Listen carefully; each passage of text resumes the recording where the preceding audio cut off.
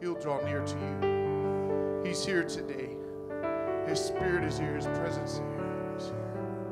The presence of God is here today. The presence of God is always moving, always active. Back in the beginning, it says the Spirit of God moved on the waters, and He created all that exists.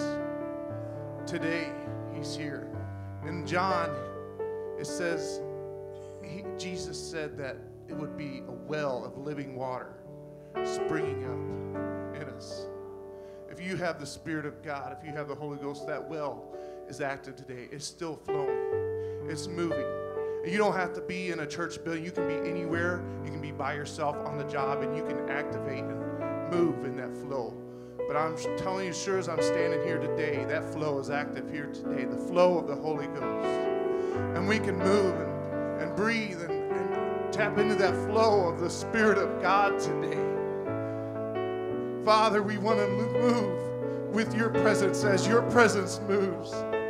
Father, we join together in one accord to feel after the presence of God, to feel after the flow of your Spirit, oh God. I pray, God, your Spirit would flow through us as we feel after you. God, move in this place. I wonder if we could sing this chorus as a prayer, as a united anthem of our intention, of what we want God to do in this place today. It says, overflow in this place, fill our hearts with your love. Your love surrounds us. You're the reason we came to encounter your love. Your love surrounds us. Overflowing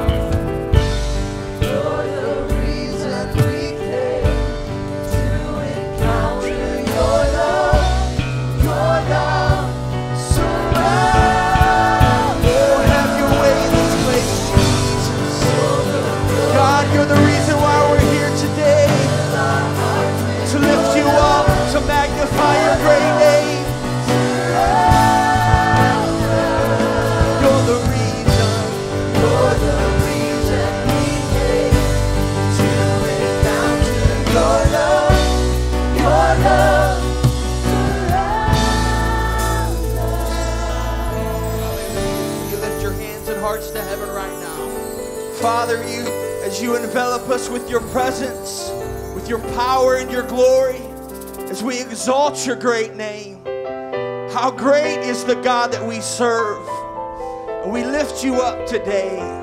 Can we lift him up right now? Come on, he is great and greatly to be praised.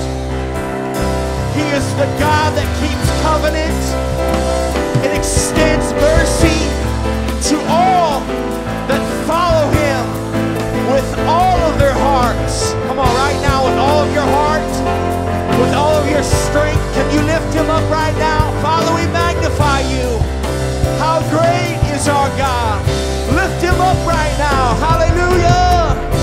We bless your name, Jesus. We exalt you, Lord. Oh, hallelujah. It's our God. Oh, we'll see how great as we lift him up, as we exalt him. Everyone will see how great is our God. Oh, and how great is our God. Sing with me, how great. Hallelujah. We praise your great name. We lift you up, Jesus. How great is our God. Oh, the splendor of the King. He's clothed in majesty. Let all the earth rejoice. All the earth rejoice. He wraps himself in light, and darkness tries to hide. It trembles at its voice. Trembles at its voice. Sing how great is our God. Sing with me, how great is our God. Oh, we'll see how great, how wonderful. Oh, is our God. Age to age, he stands, and time is in his hands. Beginning and the end, the beginning and the end.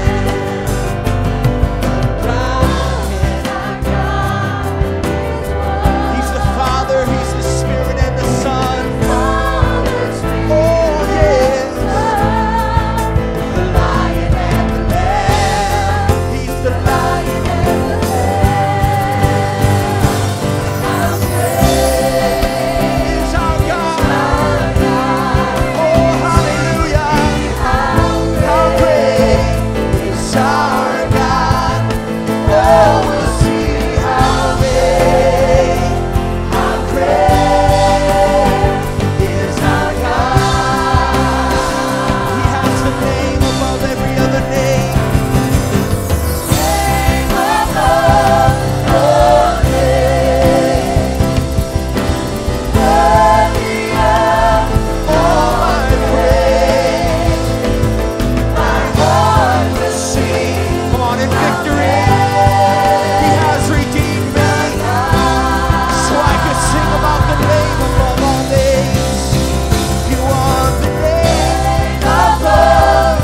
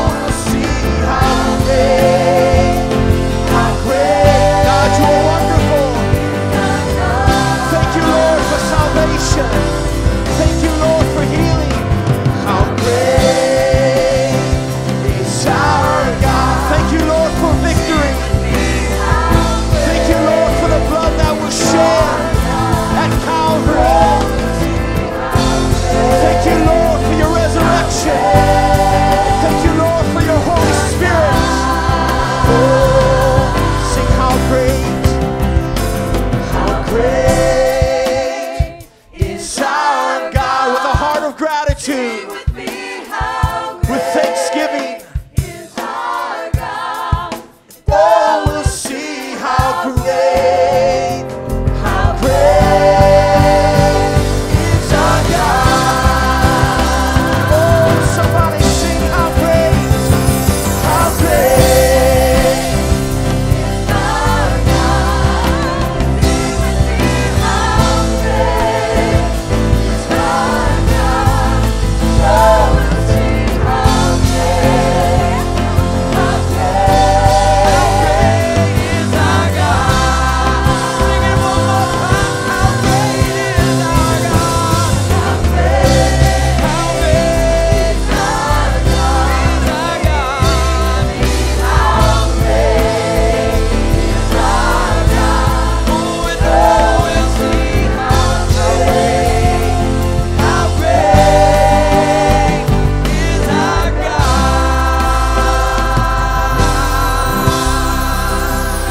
Oh, would you give him praise? We worship you, Lord Jesus. We magnify you, God. Hallowed be your name today, Lord. That name above all names. We give praise and glory. Hallelujah.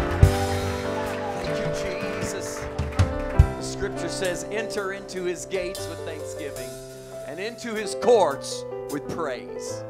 It goes on to say that praise is comely, or it's fitting for the upright in heart. If you've got an upright heart, you desire to be in the presence of the Lord, praise is fitting today.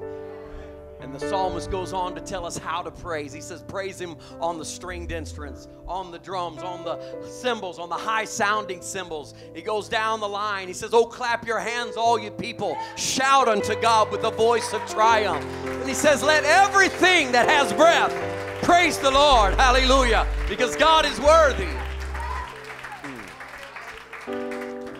So grateful for the goodness of God and the opportunity to gather with God's people in the house of the Lord and just give him praise. Praise sets the stage for the word of the Lord to speak into our heart. At creation and all throughout the history of mankind, everything God does, he does by his word. When Jesus walked this earth, he spoke a word of healing, spoke a word of deliverance. At the word of God, things happen because his word is creative. And I want to tell you, his word hasn't stopped. It's going to continue to minister. It's ministered in my life. It's ministered in your life. It's going to minister in this place today. And we're just creating an atmosphere that he has that liberty. Because where the Spirit of the Lord is, the Bible says there is liberty. Lord bless you. You can make your way back to your seats. I want to welcome you to the Pentecostals of Peoria. Welcome all of our guests. So grateful to have you today. Just pray that you feel the liberty of the Lord. Music's playing. You feel like patting your feet, clapping your hands. You just take your liberty in the Lord. Amen. I'm going to invite our ushers, if they would, to come today. Wait on us for our tithe and offering. God's been faithful. We want to be faithful to give back to him. Every good and perfect gift, the scripture says, comes down from the Father of lights. And out of gratitude, God, we give back to you of our life in dollars and cents. I pray that you would bless this gift and the giver today, Lord, as we sow back into your kingdom. Bless each life, every individual in this place today. Receive not just our life in dollars and cents, but God, receive our praise today and let it come up before your throne room as a sweet incense and savor. Fill this room with your glorious presence and have your perfect way in Jesus' name.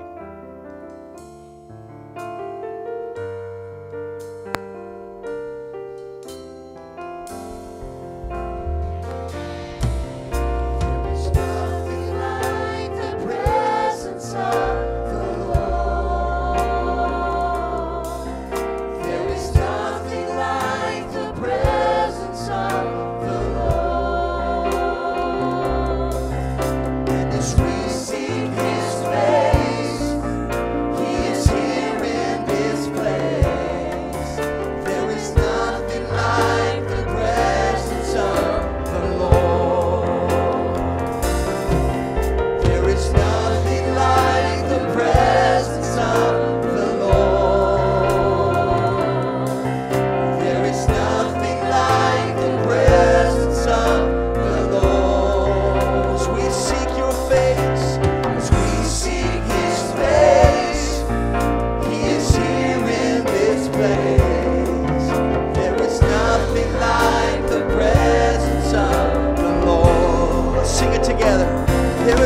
nothing. Oh, just being in your presence, Lord. There is nothing like the presence of the Lord. And as we seek His face, He is here in this place. There is nothing like the presence of the Lord. Sing it again. There is nothing like the presence of the Lord. Oh, there is nothing like the presence of the Lord. And as we seek His face, He is here in this place. And as we seek His face, He is here in this place. And as we seek His face, He is here in this place. There is nothing like the presence of the Lord. Singers, freedom. There is freedom in the presence of the Lord. Oh, there is freedom in the presence of the Lord. And as we seek His face, He is here in this place. There is freedom in the presence of the Lord. There is freedom. There is freedom in the presence of the Lord. There is liberty. There is freedom in the presence of the Lord. To lift my hands, and as we seek His face, He is here in this place. There is freedom in the presence of the Lord. Sing, there is freedom. There is freedom in the presence. Come on, to lift my voice, to lift my hands.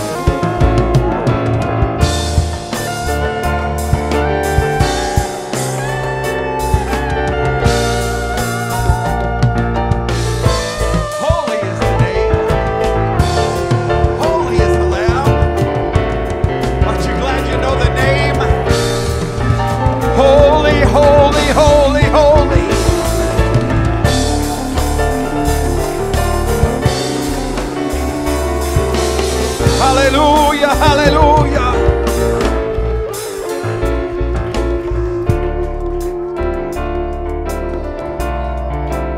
What is the name of the Son? Jesus. That's the easy one. He said, I came in my Father's name. So if the Son came in the name of the Father and His Son's name is Jesus, that means the Father's name is Jesus. And He said the Holy Spirit or the Holy Ghost, which I will send in my name. Holy is the name of Jesus.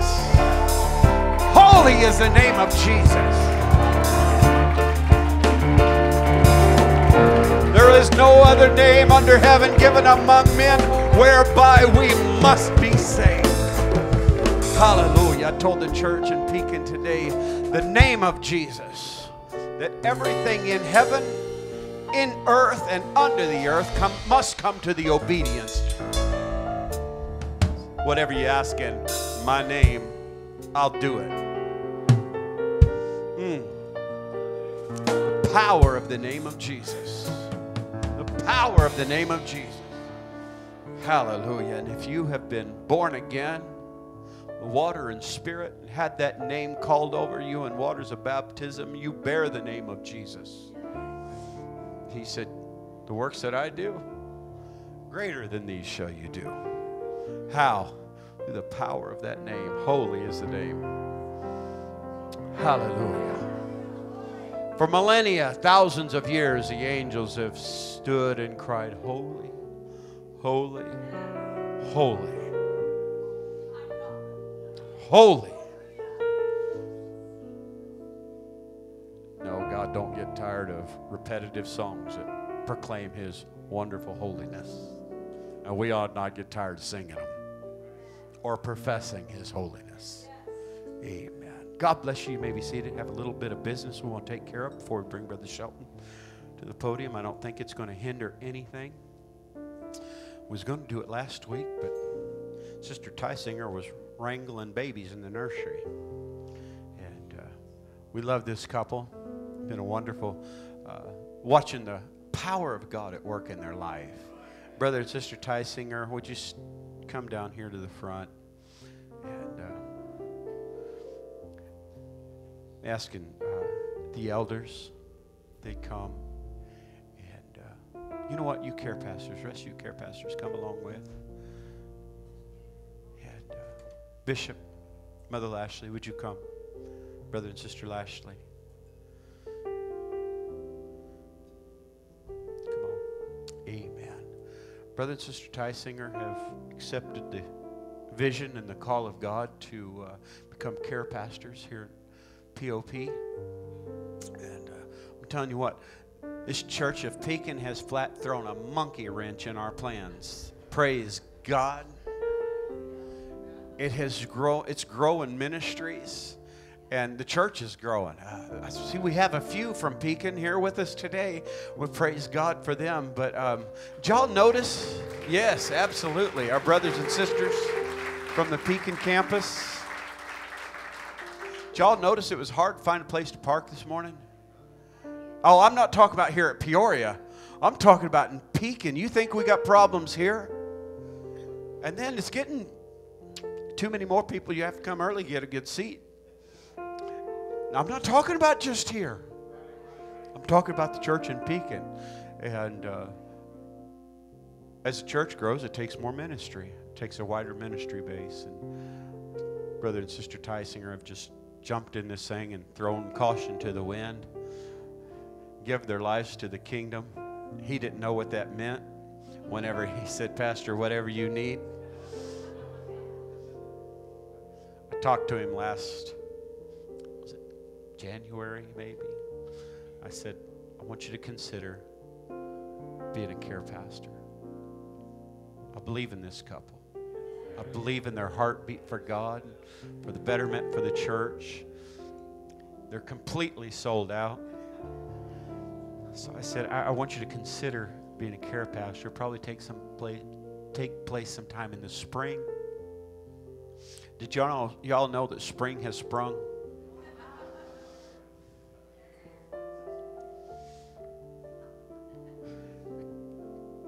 I approached him 2 weeks ago. I said, you remember you told me you'd be a care pastor? He said, yes, sir. I said, it starts next month. March is the first month of spring, right? He gulped real big. He said, yes, sir. I don't think we took him too much by surprise. He's been helping out, and we just love this couple. And I know I just had you be seated, but would you stand with me, and we're going to pray for this couple. We're going to commission them into the work of the Lord. It's not an elevated position. Well, I guess it is in a sense, but it's a lot more work, a lot more responsibility. And I believe 100% this couple is capable. And so would you just stretch your faith and your hands toward this couple? And would you guys just lay hands on him and Sister Tysinger, and we're going to pray. God, you knew the future. God, when you brought this couple into the kingdom, it was for such a time as this. And I pray, Father, in the name of Jesus, that you would anoint them with wisdom, grace. God, let your hand be upon them. Strengthen them. Give them direction, oh God, in all the way that you would send them, in all the ways that you would use them. Lord God, without you we can do nothing, and sometimes we sell ourselves short because we forget that you are with us. God, I know you're with this couple. I know your hand is upon them. Now I ask, God, as we commission them into your work, oh God, we commit them to the kingdom. They've already committed themselves, Lord. We've just given them an avenue in which to yield their lives to your glory and to your purpose. Use them for your glory, I pray, Jesus. Oh God, anoint them. Let their prayers, oh God, be heard in heaven and in hell. Lord God, as they stand in the gap and make up the hedge and they begin to intercede for those that are in their group, I pray, God, that you would undergird their prayers. I pray, God, that you would put your hand upon them and let the spirit of intercession flow through them as they carry the burden and the cares of this group. Lay your hand upon them and strengthen them, oh God, I pray, in Jesus' name. To you be glory, to you be honor and power. In Jesus' name we ask it. Amen. Amen. Praise God. God bless you. God bless you. They're going to be taking, what was Brother Staten's group in the Peoria campus. And you guys can find your way back to where you were. If you remain standing, we're going to bring the man of God here in a second. But they're going to be taking Brother Staten's group. And so y'all be nice to him. All y'all that was in Brother Staten's group that stay in there, would you please be nice to this couple? We don't want to throw them under the bus. We gave them that group because we feel like you're strong and established. And they're just going to help pray for you and help secure you and just be care pastors. Amen. Praise God. We love our care pastors, don't we? I tell you what I do. I love these men and women.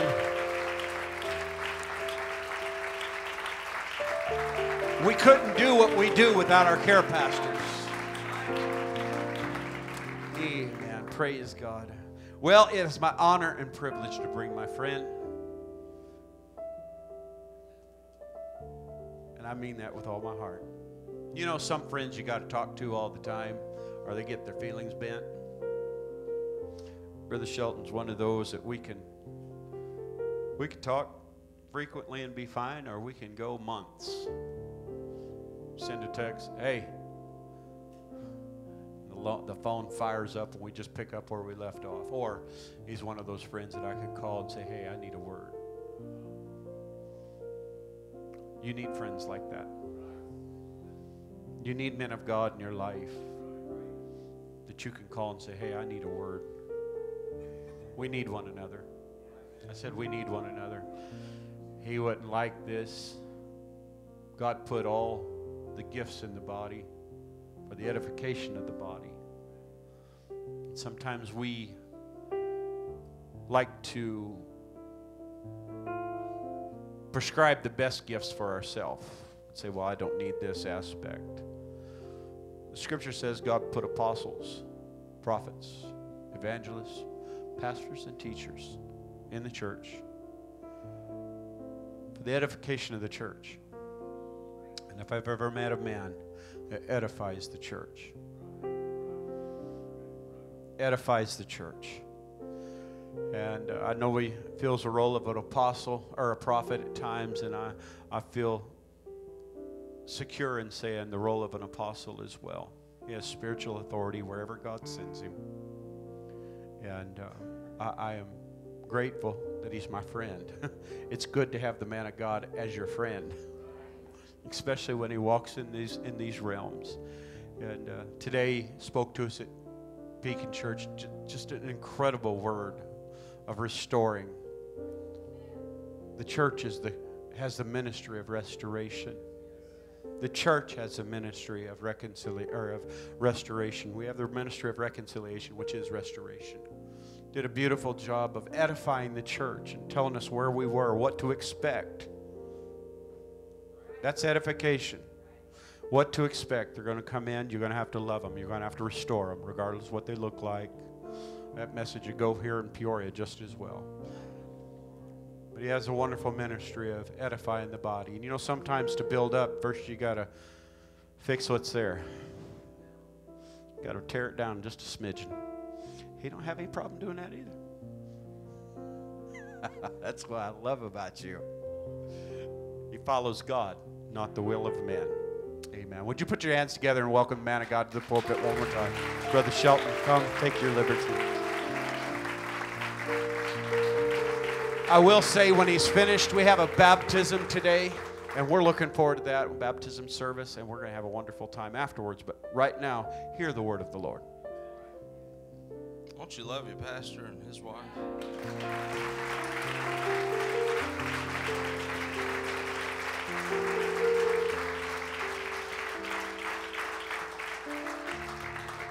Give honor to them, and I thank the Lord for them, our friendship. And that goes both ways. Everything he said goes both ways. Iron sharpeneth iron. And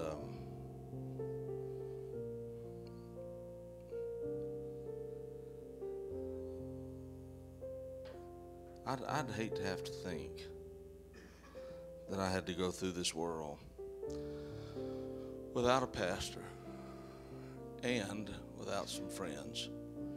Now, I'm by nature a loner.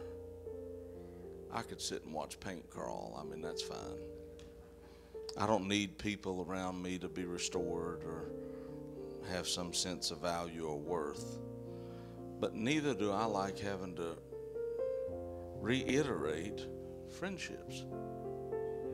If we talk every day or every other day, what difference does it make? But if I've got some guys that say they're my friends, and one of them was just wearing me out one day because I wouldn't answer the phone call when he was calling me, and you know, man, I may have really needed you. And so finally, I feel like truth sometimes is the thing that most people don't want to hear sometimes.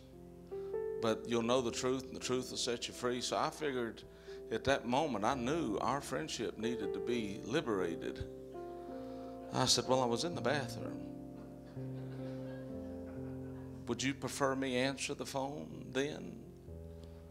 No. I said, okay, well, don't take it that every time I don't answer, I don't like you. Because if I don't like you, I'll just call you up and tell you, you know what, we're not friends anymore. I don't like you, don't call me. And thank God for good friends. And I consider your pastor to be one of those, and all of you that I have gotten to know here in this church to be those kinds of friends. Having said that, let's turn to the book of Galatians. Give honor to the bishop and Sister Lastly. Thank the Lord for them. Layers.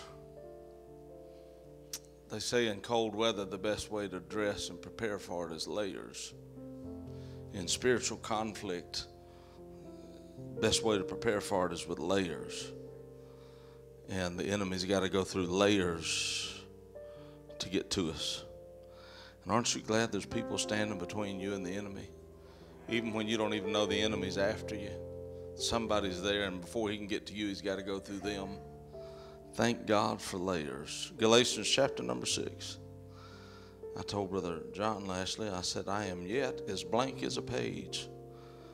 He said, well, as far as I'm concerned, you could redo what you did today.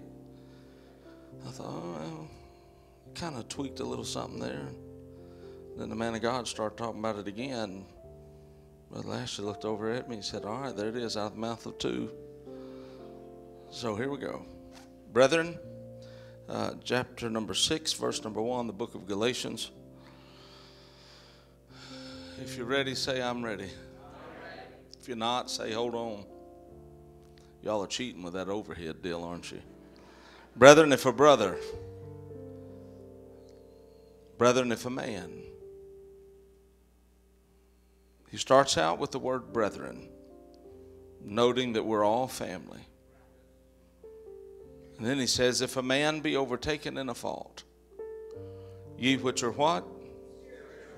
Do what? Who? How?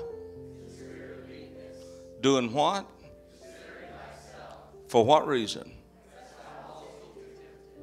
You can seat yourself in Jesus' name.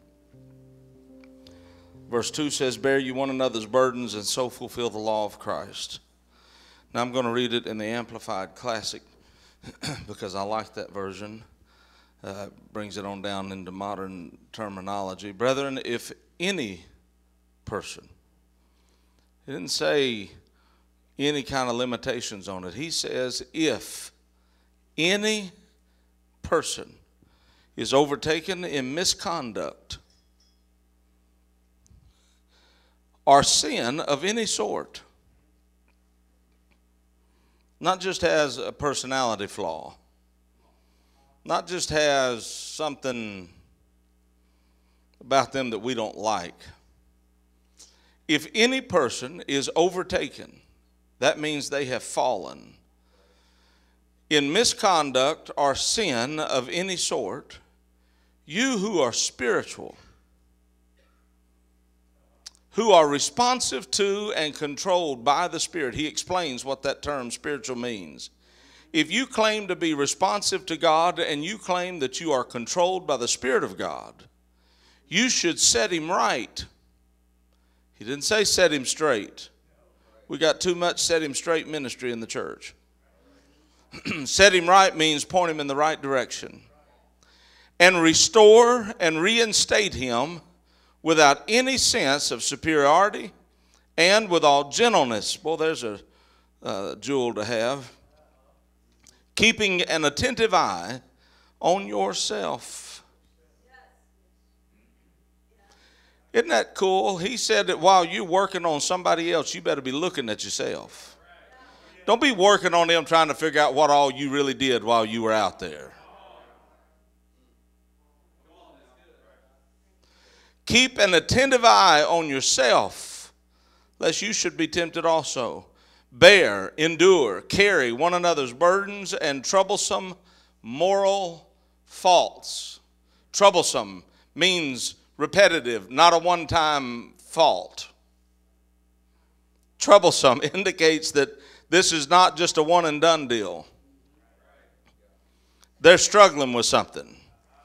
And in this way, fulfill and observe perfectly the law of Christ and complete what is lacking in your obedience to it. Ministering to other people is as beneficial to us as it is them. It causes us to become introspective rather than overtly looking around at everybody else all the time. David prayed different prayers, and some of the most important, impacting prayers he prayed was, search me, O God, know me, created me, making me, train me up, do whatever you got to do, but Lord, this inner man. We've spent a lifetime in the church. I've had this on long enough to let y'all know I believe in them, all right, but I got to go. My neck's fat, and I don't like them. We have spent a lifetime in the church dealing with people based on what they've done. And we have failed to deal with why they do it. And so it doesn't matter if you shut the door on them making this mistake, the problem still exists behind that door. And even though this door may be locked because of accountability, they're going to come around over here and in a little while find themselves in another situation where they're going to make another mistake. And I'm going to tell you something. It's probably as much of a shock to them as it is to you. I made the statement this morning. David begins to explain his credentials in going to battle with Goliath. And he says, a lion came and took a lamb from my dad's sheep, and a bear came and took a lion from my dad's flock. And he says to the king, in both cases, I pursued and overtook those predators.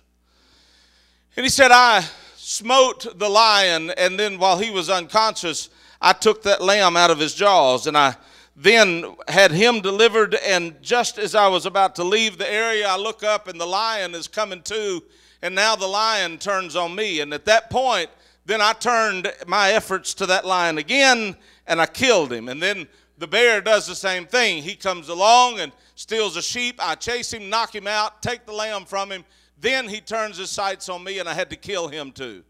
And the point of that whole story was that, yes, God will go to all the lengths of the world to try to help us and to save us, but we look at people that come into the church over and over and over and over. They come in, they go out. They come in, they go out. They come in, they go out. And we start to make some of the most asinine comments about their behavior. Like, boy, if they ever really pray through, they'll stick in this thing. They won't want the world anymore. Do you think for 1 second that those two lambs wanted to be snatched up by that lion and by that bear? Yeah, but they were out on the fringe of the herd. They may have been on the fringe of the herd. They may have been on the very outside layer of the sheepfold, but they were still part of the herd. We don't have the luxury nor the right to pass judgment on where somebody is in relation to the altar. They're not prayed through enough. They're not spiritual enough. They're in this building and they're in this body. They're still part of the body, and they're my brother and they're my sister, and it don't matter where they are in the kingdom. I've got a God-given mandate to protect them and watch over them. You are your brother's keeper.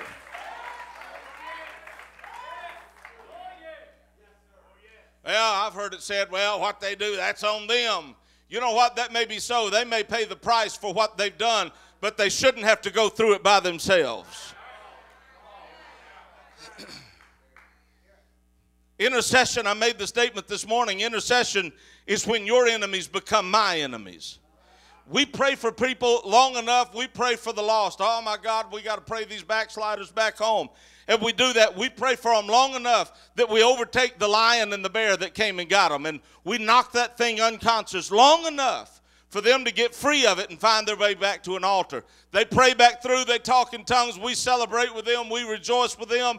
And then we sit around wondering, either out loud or in our own minds, I wonder how long they're going to stick around this time. And don't act like you've never thought it. If you've had the Holy Ghost more than 30 minutes, you've thought it.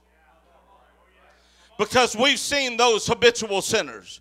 Those people that come in and go out and come in and go out. And we make crazy statements and we draw conclusions that we have no premise for. If they really love God, they wouldn't go back out there. But you know what? They have found hope in this world only. Therefore, they don't really understand that there is a way out of the mess they're in. And I personally have come to the conclusion, I think God led me to the conclusion, that one of the ministries that we have missed out on the most in the body of Christ is the ministry of restoration. He did not say anything in that passage of Scripture that we've read that he would restore them. He did not take responsibility for their restoration at all. In fact, he makes it abundantly clear. If they're going to be restored, it's because you're going to love them and you're going to obey me and you're going to fulfill the law of Christ and do what I've told you to do, and that is to restore them. I don't care if they were the world's worst whoremonger while they were out on the street. They are yet your brother and they are yet your sister. Whatever God called them to do and be before they got tripped up and messed up, they're still called to do that, because the Scripture says that the gifts and the calling of God are without repentance. You can't find one verse in that entire Bible that gives credibility to the fact somebody can mess their life up so bad they no longer have a ministry. And I submit to you, brethren, it's not in there. And if somebody's sin absolutely makes them no longer a candidate for ministry, then what we've preached about the blood wasn't true in the first place, and all the baptizing we can do won't wash anything away. But if the blood works the first time, it'll work the 10th time or the 20th time. All you got to do is reach out there and get a hold of the blood and plead the blood and pull it back over you and get back under the blood. There is therefore now no condemnation for those who are in Christ Jesus. For by the law of the Spirit of life in Christ I am made free of the law of sin and death. So I don't care what the law of sin says you ought to pay for and how you ought to pay for it. The law of the Spirit of life in Christ says you are not in bondage to the sin you committed. And I'd like for every perfect person that's never committed a sin to come gather up around this front and allow us all to pay homage to you. Because the book again says all have sinned. You have, as well as I have, talked to a lot of people that have gone out from us. And we use the term backslider, but that's not really even a biblical term. Do you know what the scripture really calls the people we call backsliders? Disobedient children of God. I use this analogy. I have 3 children. And on any given day, at any given moment, one or more of them may be disobedient. But in their disobedience, I've never picked one of them up and thrown them out the front door of my house and said, you're out. You can't come back in here. I disavow you. You're not my child. I'm no longer your father. But as opposed to that, you know what I do to the disobedient child? I spend more time with them that day than I do the others if I'm doing my job right. If I'm doing my job right, the child that's got the worst problems is the one I'm going to pull closest to me and tell them, you know what? You don't have to be disobedient to get my attention. You don't have to be disobedient to get us to look at you. Mama and Daddy love you with all of our. I don't throw them away because they've made a mistake. I pull them closer to me because they've made a mistake. When they're afraid and when they've got problems and trust issues, the last thing in the world I need to be doing as a dad is compounding that and trying to tell them what a horrible child they are because they've got a problem. But we've created careers in ministry blasting people because of issues they're dealing with they don't know what to do about and need help. I said it this morning, the purpose of Calvary, one purpose of Calvary is to take sin, cover it up. But the devil has lied to us. He said the job of the church is to reveal sin. If God revealed all the junk going on in this very room yet today, not past stuff, I'm talking about current struggles, starting with mine, we'd all be like, whoa. If you had any idea what the blood has actually kept covered. Why would God cover stuff? Because he's trying to save some.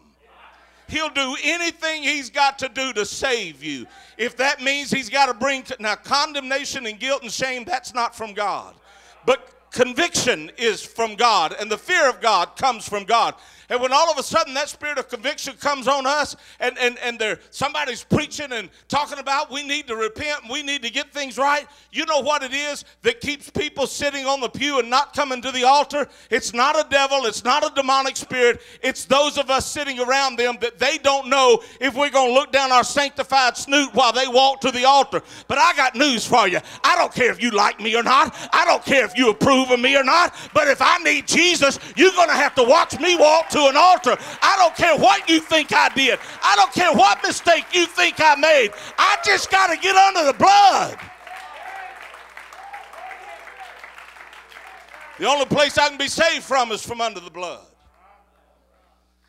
He who dwelleth in the secret place of the Most High shall abide under the shadow of the Almighty. It goes on to say that 1,000 will fall. You'll see the enemy afar off, and 1,000 will fall at your side, and 10,000 at your right hand, and none of it will come nigh to you. You won't know where the most safe and protected place in the world is? In the presence of God, under the blood of the Lamb. I'm going to tell you something. We've made being saved a lot harder than Jesus did. I got chest pain. I don't know, that may be spiritual. We've made being saved harder than Jesus ever did. Ever. And we've made going to hell easier than Jesus did. I'm going to tell you something. Everybody sitting in here listening to me, you hear me when I tell you this. If you go to hell, you are going to have to work to get there, to get away from the love of God. Every step of the way, he's going to be right there with you saying, you don't have to go. You don't have to go. I still love you. It don't matter what you did. I still love you. I don't care where you've been. I'll still cover for you. It don't matter what you thought. It don't matter who you hated. It don't matter who you didn't want to forgive. If you'll just lay it down, you don't have to take that last step. Don't take that last step. I'm still right here. You'll have to go to hell with the voice of God in your ear telling you every step of the way. You don't have to be lost. But we do the opposite of that. We sit in the church threatening everybody. You're going to bust hell wide open. And you know what, baby? Some people are. But that's not for us to decide who is or who isn't going to be lost. It's up to us to decide to fulfill the law and the love of God and love one another and get one another out of this world on that great getting up morning when God calls us home.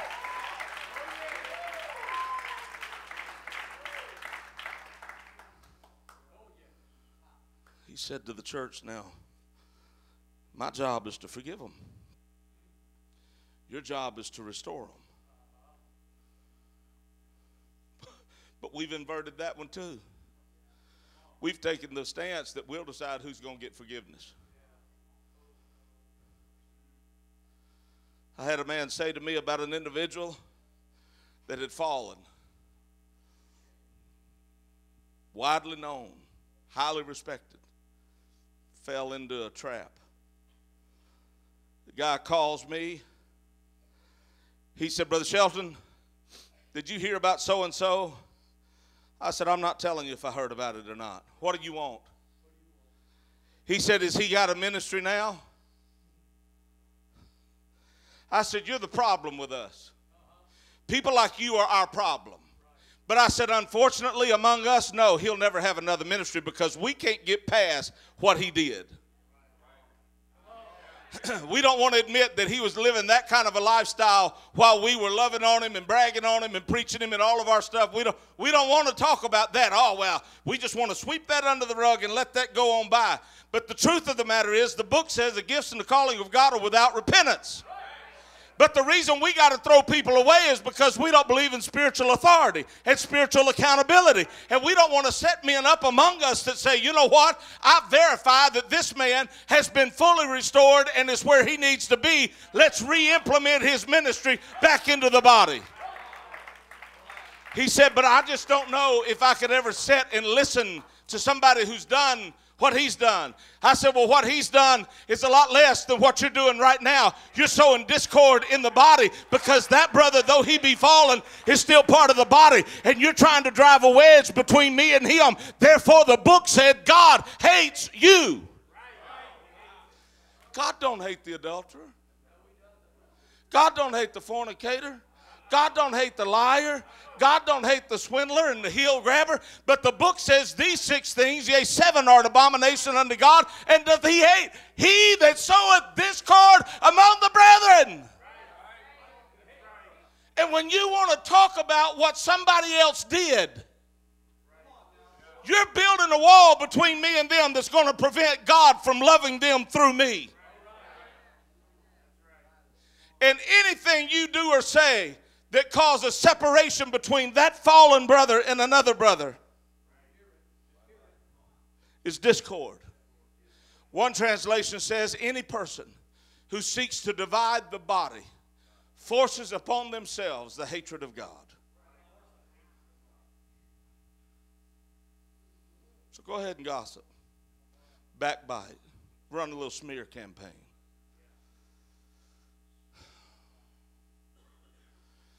A restored vehicle is worth more in its restored condition than it was the day it was purchased off the showroom floor. But restoration isn't just about adding a fresh coat of paint, or 2 or 3, or however deep you want that paint to look. At some point in time, before all that starts, you're going to have to take that vehicle all apart. You're going to have to look under the carriage of it. You're going to have to look at the frame. You're going to have to look at all the motor mounts. You're going to have to look at all the springs. You're going to have to look at everything and find out what's rusted, what's messed up, what needs to be cleaned. Not inspect it so you can find out, my God, well, I know it. He's beyond hope. The scripture says, He remembereth our frame, that it is but dust. We're the ones that forget that. We're the ones that lose sight of the fact that we are made from the most base. I had a man call me one time, and his worship leader had fallen into some sin, and he called me, and he was just torn all to pieces. Oh, I can't believe he did that to us. Maybe I'm just messed up in the head. But I thought, what in the wide world? He remembereth our frame, that it is but dust. I said, did you elevate him to be God over the last 6 months or a year? Did you promote him in such a way that he was infallible? He is but a man. I'm not making excuses for it, but I'm not shocked when flesh does what flesh does. What I'm shocked about is when we won't restore them. Because we've allowed such a competitive spirit to come among us that one man's failure is another rung on the ladder for me going up. Now that he's in the pit, I may get to preach in that pulpit. I've walked into pastors' offices, Bishop, that I did not even know, and had them look up at me and start spewing the most vile stuff you've ever heard. And I'm like, oh, pump the brakes on that. I don't want to hear all that about you. And I've had them say to me more than once, I need somebody to talk to that won't use what I say to destroy me, but will help me overcome this and get the victory over it so I can be saved. I was driving through a metro area one day, Brother Lashley, and the Lord spoke to me. I was coming up, and there's a mall up there, and he said, look, there's a mall coming up. When you get there, pull in. Go into this department store and go up to the second floor. When you get off the escalator on the second floor, that's the men's department, you go to the left in the furthest corner of the men's department. You get in that corner, turn around, and back up into the corner where the 2 racks of suits come together. You just back right up in amongst them. Okie doke. I don't know how y'all do, but when the Lord tells me something, I just do it. I'm yet standing there. Sales associate after sales associates come by. Sir, can I help you? I highly doubt it. Sir, what are you doing? I have no idea. Why are you just standing here? Because the Lord, Brother Shelton, yes, the Lord told me to come stand right here in this spot. And it probably lasted 30 minutes. And finally, out of the warehouse, the storage area back there, I hear a man's voice. And when I hear it, grief struck me, and I began to weep. And the Lord said, He's why you're here. I need to try one more time before he walks out to reach him. I'm standing there. I didn't know who it was going to be. I didn't recognize the voice. Come to find out, it was a man that I knew at a distance. He walks out of that storeroom, turns and looks in that corner at me standing there, and tears, like you would just turned the water faucet on, tears started running down his face. He said, Brother Shelton, I know you're here because you've heard this, and you've heard this, and you've heard this, and you've heard this, and you've heard this. And I walked over and grabbed him by the shoulders. I said, Brother, I've not heard any of that. What I did hear is the Lord told me to come by here because he's trying one more time to get a hold of you before you walk through whatever door you're about to walk through and close your door behind you on the kingdom. I'm begging you, please don't do it. And you know what he said to me? We went to his office, and he wept and prayed and wept and prayed. And he looks at me and he said, I just don't think the brethren would ever allow me back.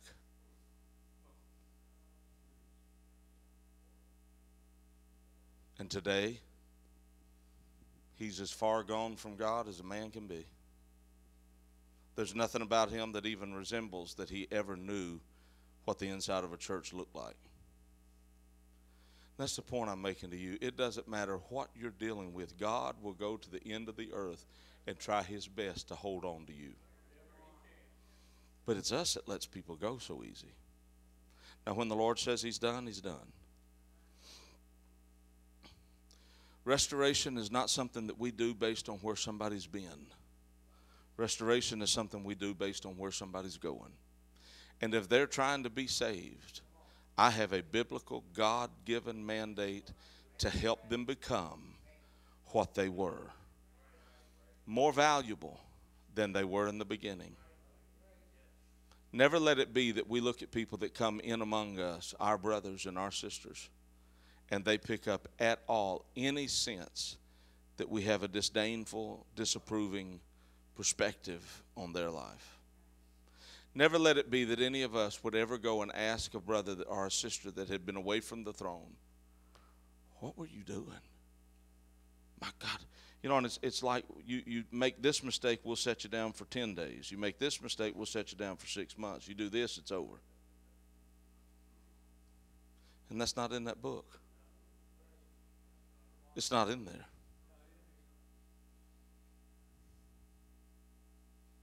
Okay, I'll tell them. I'll say it.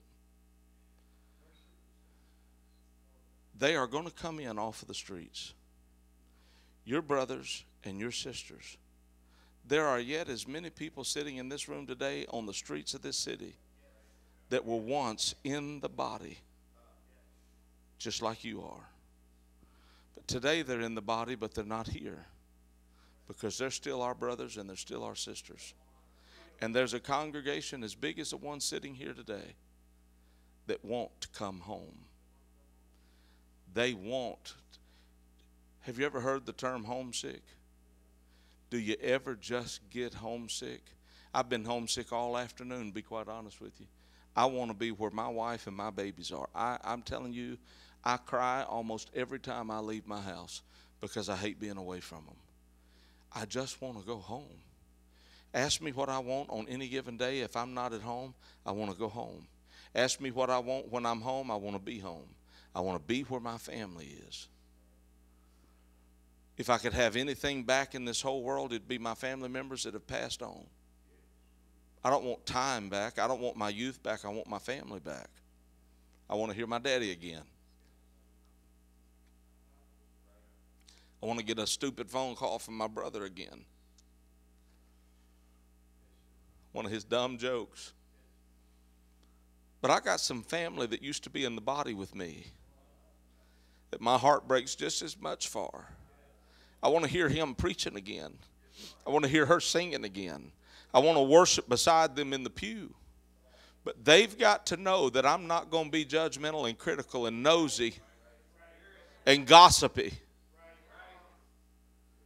And whatever amount of work it takes to bring them back to their original condition.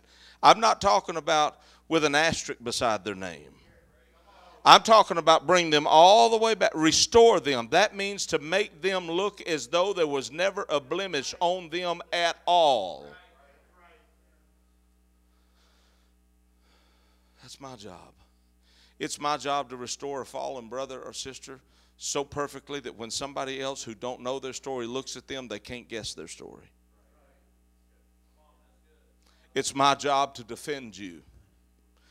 It's my job that when people say, did you hear this about so-and-so, that I get immediately angry. That's not godly yet. Is the book said be angry and sin not. I may not hit you, but I'm going to get mad at you.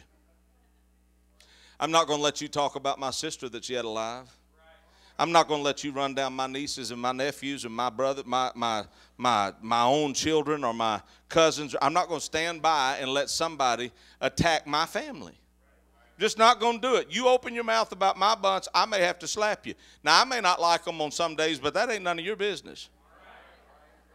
And we may not agree with everybody in this building. You may have a personality conflict with somebody in this building. But if the enemy's trying to drag them out that door, you better get yourself up and join the ranks with them and fight right along beside them, for them. And if they're too beat up to fight for themselves, you need to get between them and their adversary and save them from being taken out of here. And when they come back, and you look up, and they're in the altar, and somebody says, "Oh, my word." And you believe they down at that altar looking like a hot mess. You need to look up, you need to shut your little cake hole and don't say one more word. That's my brother. That's you talking about my family. You don't have a right to talk about them. You don't have a right to talk about where they are in their walk with God. You don't have a right to say if they love God, they'd be doing this and they wouldn't be doing. You're not God. Restoration means you got to overlook some stuff. But don't let the enemy trick you and tell you that's compromise. That's not compromise. I didn't say you got to deny the truth. But if you're going to restore some people, you got to overlook some of their current conditions in order to love them and say, you know what, baby, I know you going through hell, and I know every minute of every day seems like a nightmare, but joy is coming in the morning. I'm going to be right here with you, and if they're going to make fun, you know what, if we got to, you know what we ought to do to people that fall and make a mistake and everybody finds out about it? We ought to publicly restore them and dare anybody in the building to say something about them. We don't need to tar and feather you and run you out. We need to surround you and say, oh, no, baby, you mine. You belong here. And nobody's going to pull you out of here. Nobody's going to talk about you. Nobody's going to run you off.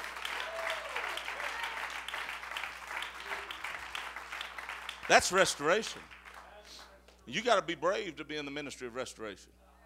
You got to have a spine to be in the ministry of restoration. Because some self-righteous person will be looking, oh, yeah, well, you're condoning what? Condoning nothing. You don't know the conversations we had behind closed doors. You don't know the rebuke the man of God may have given them. But that's not my problem. That's not my responsibility. There are two dimensions in the church. There's the father dimension that he represents. That's the corrective dimension.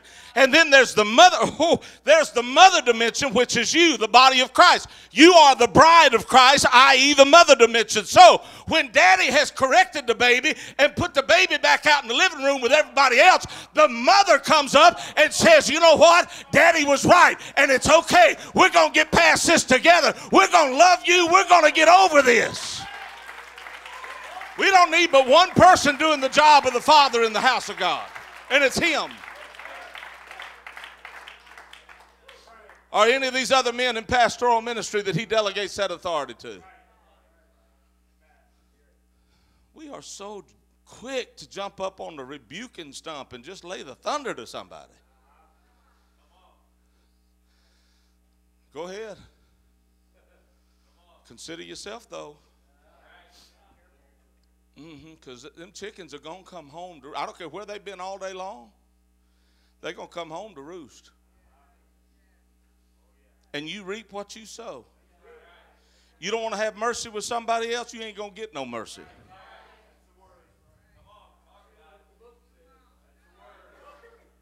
And for those, okay. For those of you that won't let people restore you because you can't forgive yourself, we can't start restoring you until you forgive yourself. And there's somebody in this section of seats right here that's hearing all this stuff I'm saying, and you're struggling with the fact you can't forgive yourself. There's two people over here. And about halfway back, between the halfway point and the back row back there, there's two that you got some stuff in your head, you're thinking, yeah, but.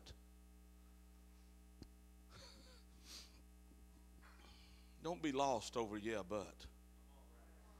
Don't spend one more day suffering because you think we might have a different opinion about you than you've got about your own self. I personally think I can vouch for the majority of the people in this room. We don't care where you've been. Can I get a witness?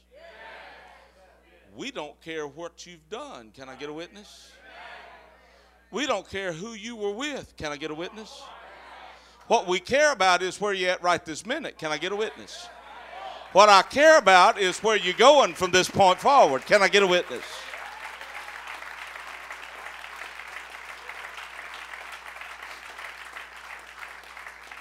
Jesus asked a definitive question.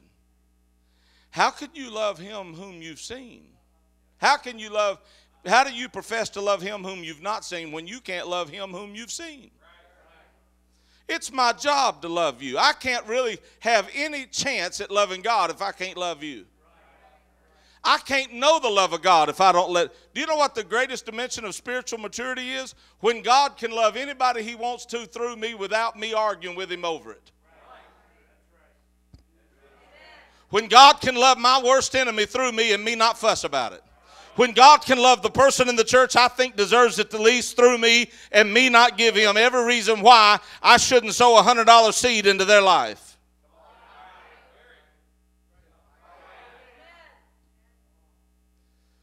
Restoration is our job. Forgiveness is his. But he can't even fully forgive you until you forgive yourself.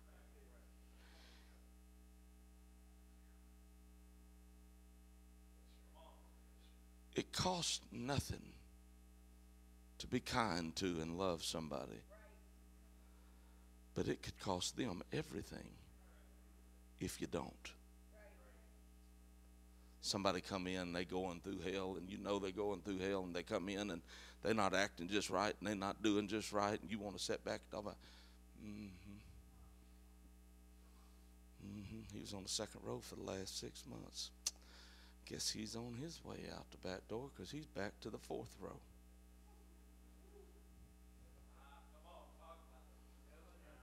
If you're worried about what row you on, i.e. should be the first row, you would know what row he was on.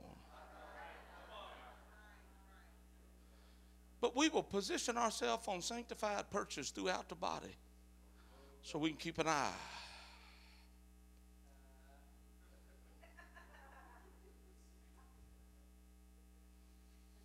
I'm going to be doing that very same thing on that great getting up morning.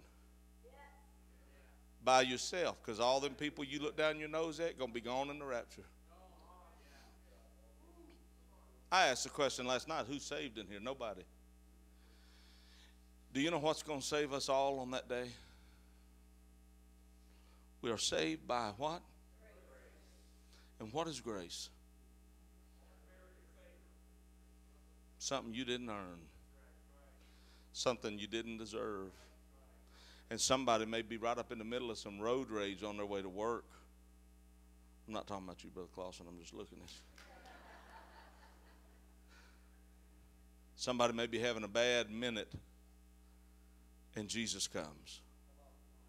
And in that moment, the grace of God is going to cover a multitude of junk.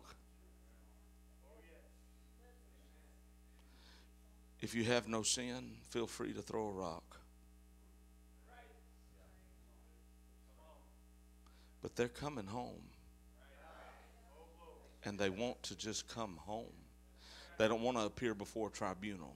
They don't want to appear before the Supreme Court, waiting on us to hand down our decision. And I'm going to tell you yet another thing. There are musicians and singers and preachers and teachers and evangelists and all sorts of ministries that have been taken from us, that are going to find their way back into the kingdom at one of these campuses where you need a musician.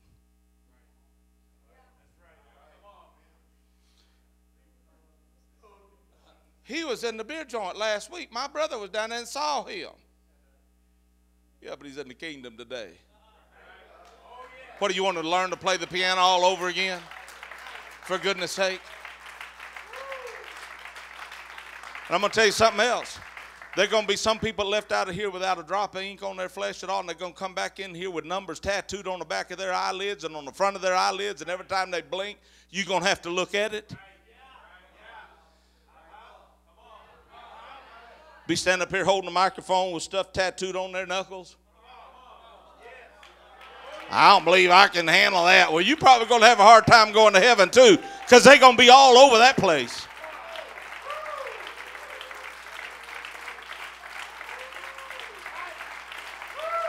I'm just telling you.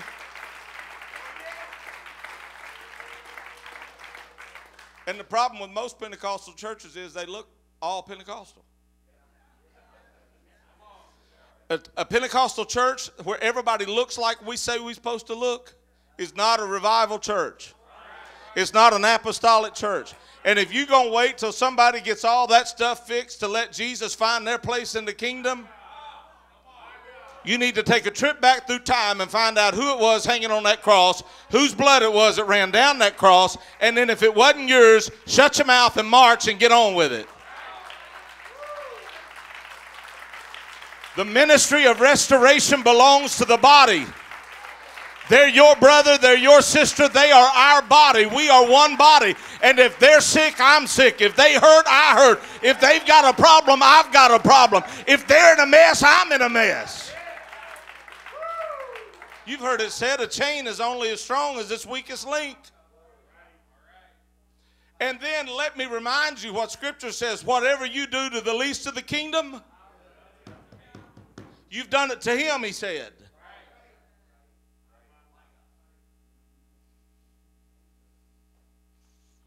I love you, but they're coming. They're going to walk in drunk and leave sober. They're going to crawl in here so stoned out of their head they don't even know what day of the week it is.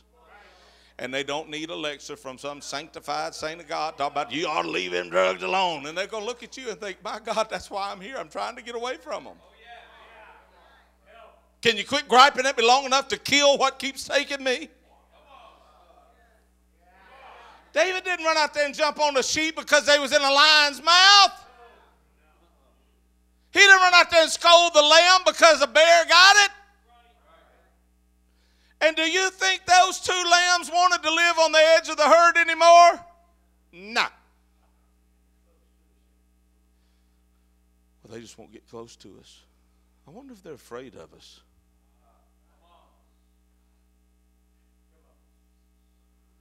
Let this be from this day forward part of your mantra as the apostolic church in this region. We love you just like you are. All this other stuff is God's business to take care of and clean up and straighten up and deal with. My job is to help you understand what you read. My job is to help explain the Word of God to you. And it is not my job to give you some revelation. The Spirit of the Lord will lead and guide into all truth and righteousness.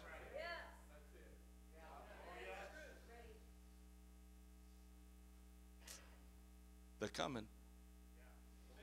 Somebody going to be standing up here preaching the Word of God, head just slick as a cue ball, and going to have an 8 tattooed right on top of his head. Can you deal with it?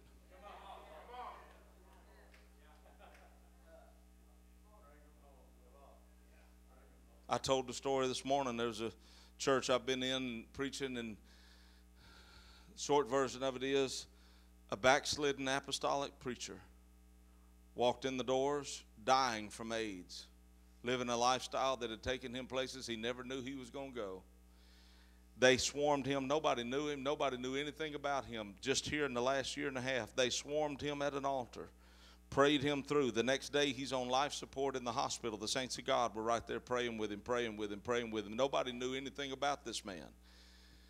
At the end of the day, God restored his body. God brought him out of that sickness. God did a miraculous work in his life. He is now in that church functioning. He is one of the greatest soul winners in that church. He brings more people to that church than people that have been in that church their entire life and never walked out the doors and never did one thing wrong out there in the world.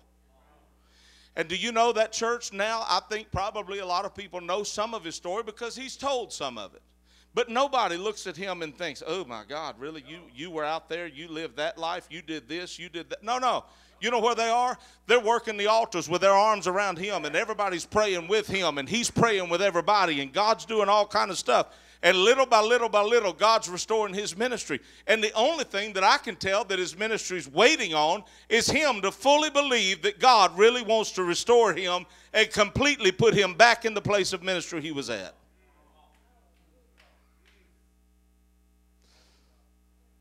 Are we saved, rapture ready, full of salvation? 30 seconds after you baptize somebody today, is that person going to be ready to go? If they've been filled with the Holy Ghost, water baptized in Jesus' name, are they ready to go? 30 seconds separated from their old life. They're ready to go. Then where do we get off trying to put mandated times? Yeah, but they need to be saved long enough before, my God, we're going to. Okay, I asked this question today at the house. How long was that eunuch saved that Philip expounded the gospel to before he became an evangelist and reached his entire community? That afternoon. How long did it take that whoremongering woman at the well to turn into something besides a $2 hoe and become an evangelist? As long as it took her to get up from that water well and walk back into the city and confess, hey, the guy, you know what, y'all know me, you know what I've been doing, but there's a man out here at this well. I ain't never met nobody like this. This dude knew everything I've done. He knew the guy I'm with now ain't even my own husband. But see, some of y'all tightened up on me because you want to, right here in this section, you keep it up, I'm going to come call you out. It is not our job to decide who God's going to use and who God's not going to use. He took a woman that was living a life of promiscuity, met her at a water well, told her, I'm the one you've been looking for, introduced himself to her, and she turned into an evangelist within an hour and had turned an entire city out to hear about Jesus. That woman who had not even fully come to a revelation of everything she needed to know won more people to God in that day than the disciples had done in the last 6 months. How long did it take a demoniac to become an evangelist? A few hours?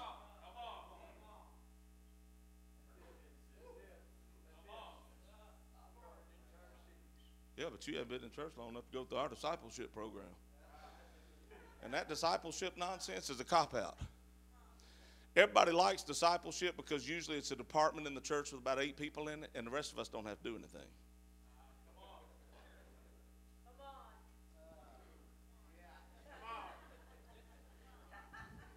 I'll shout myself down. You ain't got to help me. He's full of the devil this morning. This evening, Jesus is leaving. He wants Jesus to take pity on him. Jesus says, I'm not going to take pity on you because I have endued you with power.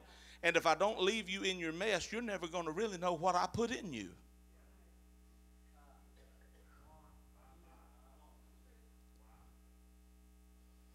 We look at people and say, oh, well, they ain't been in church very long. I really don't see that. I don't understand what they're doing on the platform.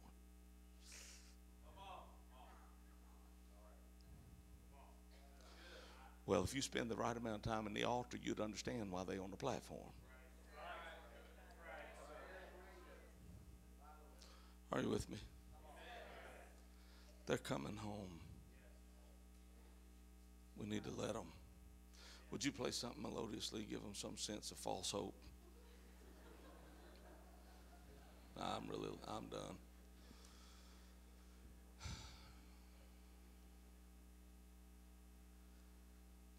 I sat in a church service one night. Well, it wasn't a church, it was a beating. It was a brawl. I didn't know what was going on when I first got there. I was driving through this town, and I knew the local pastor, and I thought, you know what?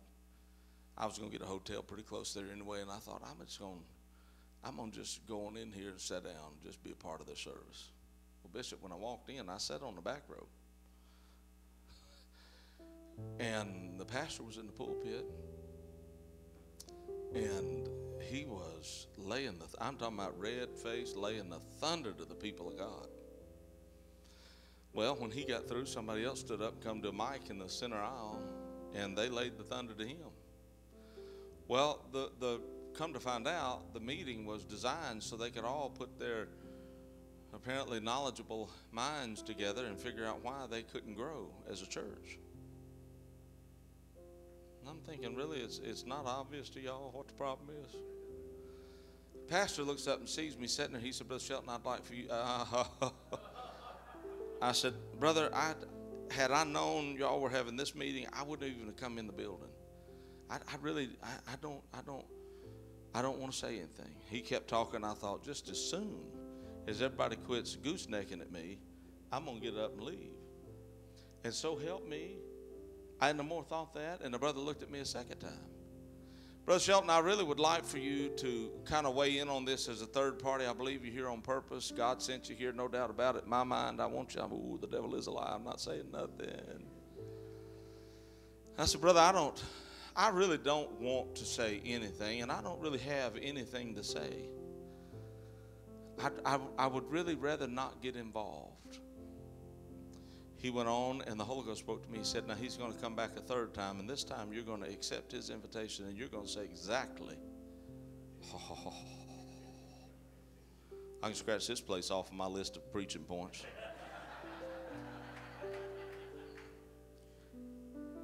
Sure enough, here he come, that third time around.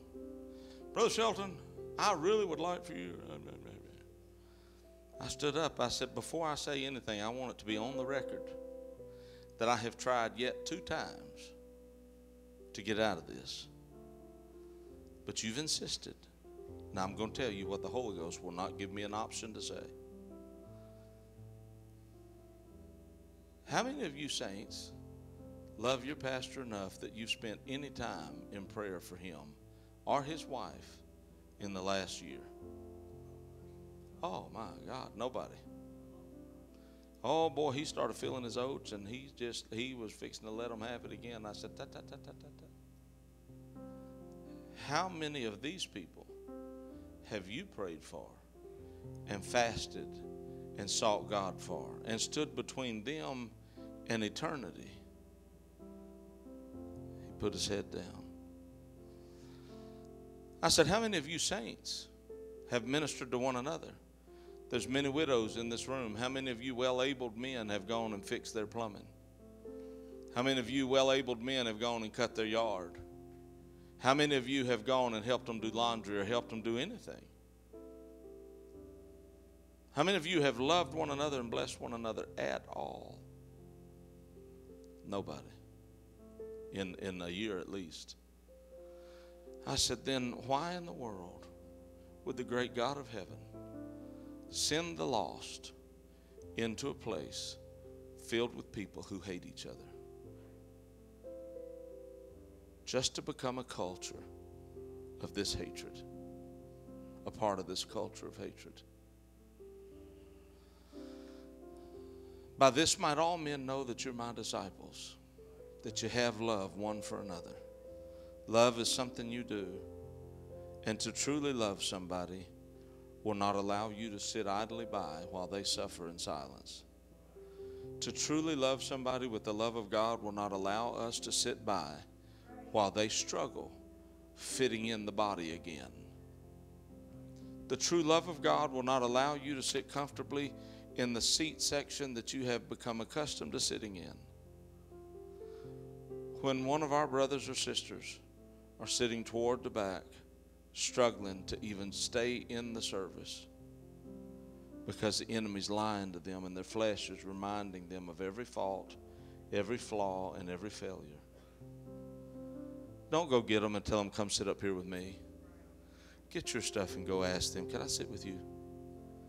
Will you go out and eat with us after church? I don't care if they stink. I don't care if they vomited on themselves because of being overhung and walked in here straight off the street. How much do I love him? Where do you think we show our love for God? To one another. They're coming home. There are people sitting in this room today that need some restoration. They've got the front fender fixed and that right rear quarter panel's been replaced, but that Bondo hadn't been sanded down yet, and there's some things on the upholstery, some interior stuff that needs to be done.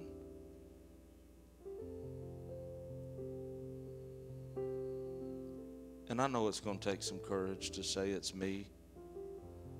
But those that I have picked up on in this service, and some of you have sat here and wept most of the day, if you want someone to work on you and help restore you, and you want that next phase of restoration to start today, would you get up out of your seat with courage and come to this front right now? About 12 more seconds. All I'm going to wait. Not going to beg you. I can't make you want it. If you don't want it, there's one.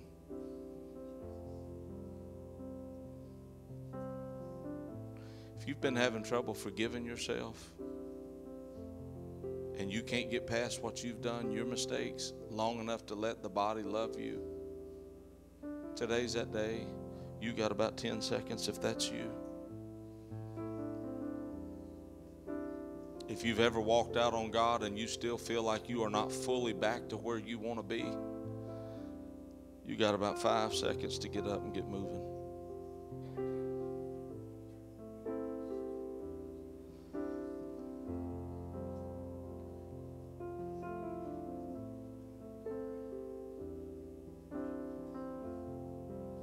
Now, the rest of you that are either exactly where you need to be or didn't feel compelled to make a move, and you're willing to be a part of the ministry of restoration, come and join yourself to some of these broken, hurting people and stay with them today. Apply a little light grit. Start washing them off, cleaning them up, blessing them. Come on, it don't matter why they're down here. That's none of our business. Come on. Come on. There you go. This is ministry. This is ministry. The believers are doing this. The body of Christ is doing this. You're loving your brother. You're loving your sister. And if you're down here for ministry, it don't matter what brought you here. It matters where you go from here. I need you, Jesus, to come to my rescue. Where else can I go? There's no other name by which I am saved. Capture me with your grace. Oh, I need you, Jesus, to come to my rescue.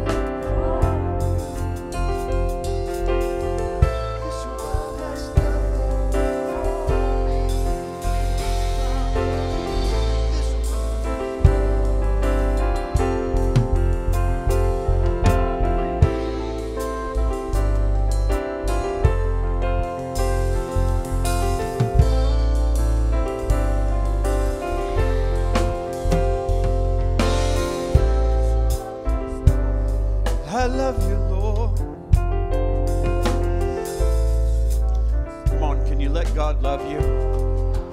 Can you reciprocate the love of God? Can you just let God love you?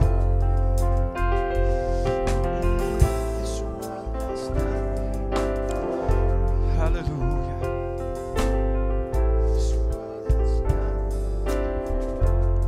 I've got another question for you.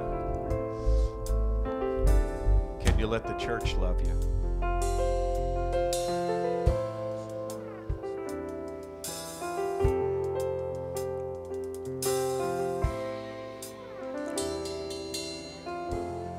None of us are perfect. Not a one of us are perfect. And I promise you, I love you. I don't know who you are. I don't know what you may struggle with. To the best of my knowledge, Brother Nolan, I don't have anything against anybody. And I want to be a vessel to be used of God to love others. But I know I'm imperfect. Because I'm human.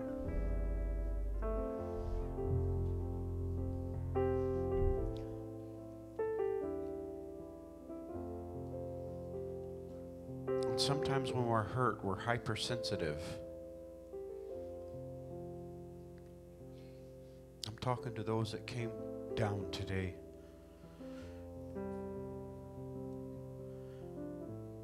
Because struggling with something on the inside.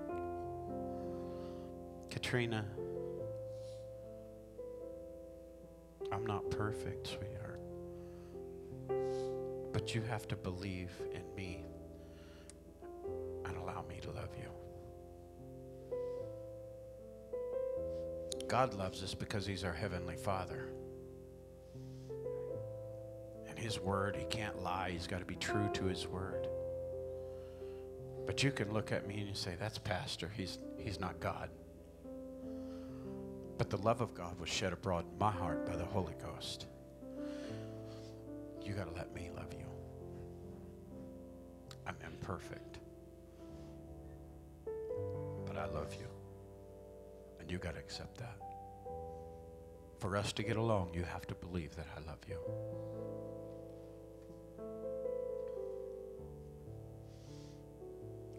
You're imperfect. So am I. You believe that God loves you? He has to. He's God, right? But do you believe that I love you? Then why'd you look down when I asked you?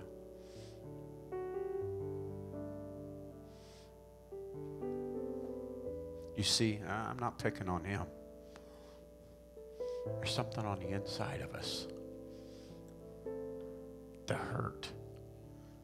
The pain.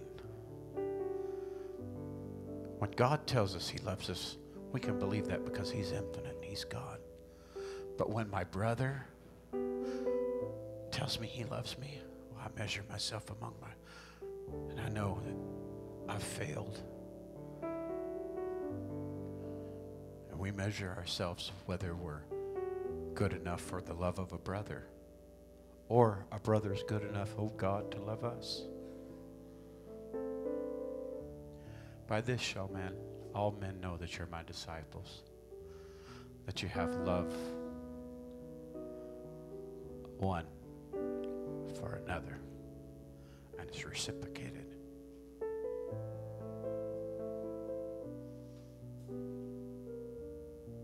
You let me love you, and you love me back. You know how faith operates? By love. 1 Corinthians chapter 13 talks about all these supernatural gifts, all these abilities. But they don't find their foundation in love, they're worthless. The culture of the church needs to be love. Out of love flows worship. But everything that we do needs to be because I love you. You love me, and together we love God. Love covers a multitude of sins. Oh, I know you're not perfect, but you know I'm not perfect. I love you anyway. I hope you love me. Man, I about didn't recognize you. This dude we saw at Chili's last night, he had a full beard.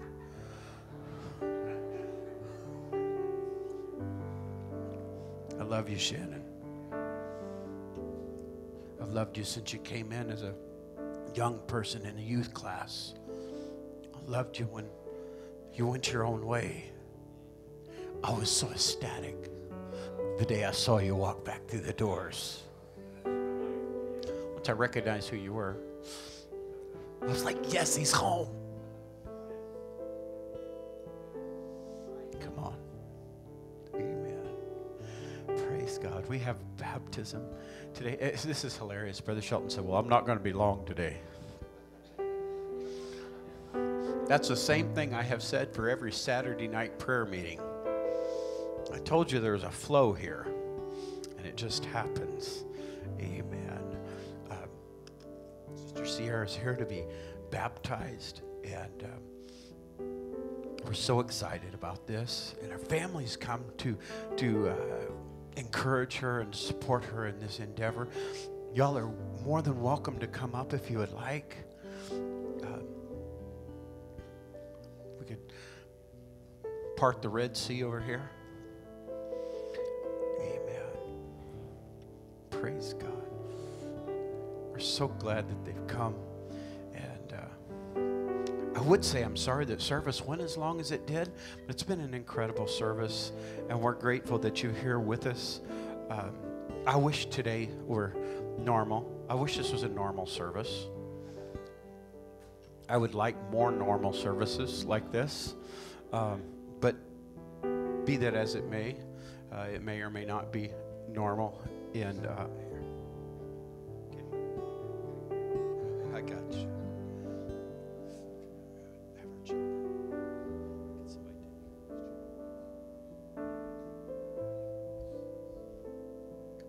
to family, come on.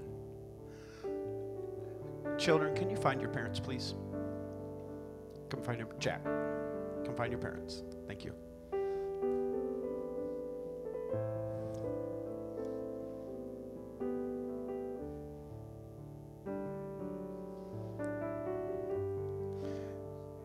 Wonderful step of faith, and we're so excited about this step of faith, this family, and we're just excited about what God's doing here. Amen.